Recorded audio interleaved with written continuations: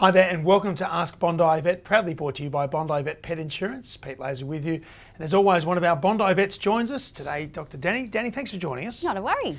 This is where you can get your answers to any pet question at all. And David's got a really good question. What is the healthiest food I can give to my dog? Is it always just the category that they fall under?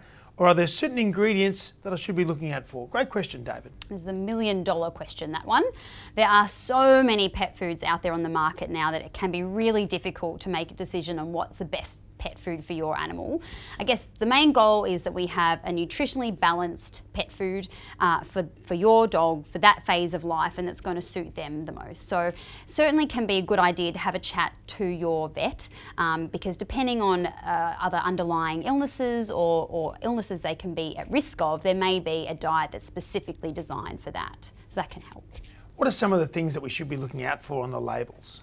Certainly, I guess ways to be sure that you're getting a nutritionally balanced diet is if there's an AA FCO statement on the label. It's not on all of them, so it's not the only way to make that decision, but it certainly gives you some confidence that there's been testing done on that diet, either with feed tests or actual trials in animals. So that's a really good peace of mind that yes, this diet is nicely nutritionally balanced.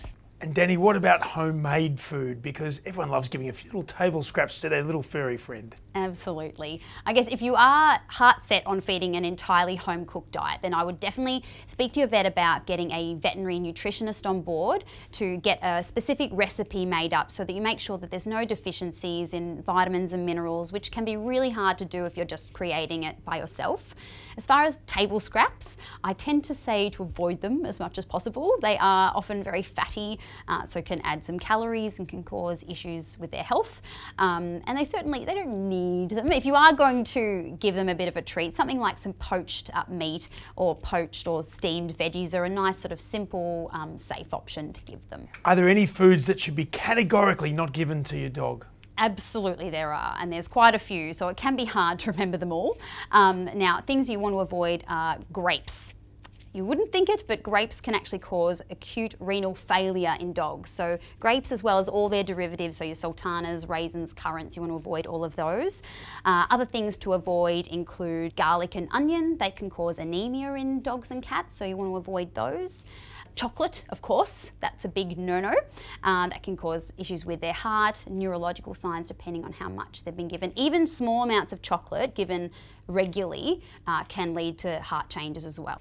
Other foods to avoid include macadamia nuts that can cause toxicities in dogs, as well as raw egg that can lead to deficiencies. And there's also issues with getting salmonella and E. coli infections, those sorts of things. There's a few funny little things as well, like xylitol, which is an artificial sweetener in some things. So if you are feeding anything that's out of a packet, you want to just make sure that's not in there as well. So yeah, there's lots of things to remember. So certainly worth chatting to your vet and maybe getting a list of things on your fridge so you know exactly what not to feed. But healthy foods, healthy pet. Absolutely. Thanks so much, Danni. No worries. If you've got a question, make sure you jump on the Bondi Vet Facebook page or, of course, our website, bondivet.com/questions. Of course, if you've got any specific questions, make sure you check them out with your vet. We'll be back soon. Bye for now. This episode was brought to you by Bondi Vet Pet Insurance. Get your best friend covered today at bondivet.com. Hi, I'm Dr. Danni Dusek from Bondi Vet. If you love our show and want to see more, plus some amazing content about pets and how to care for them, hit the subscribe button. Click that little notification bell and we'll see you on our next video.